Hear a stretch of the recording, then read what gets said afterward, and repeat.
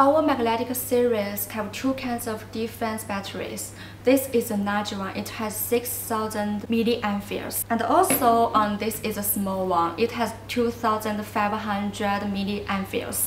They have different power but the same operating methods. Okay, and let me show you how to operate it. Now press the power button for 3 seconds to turn on. First, you will see the time, double-click quickly. Numbers flash, then to set between 1 to 30 minutes. Wait till numbers stop flashing and save.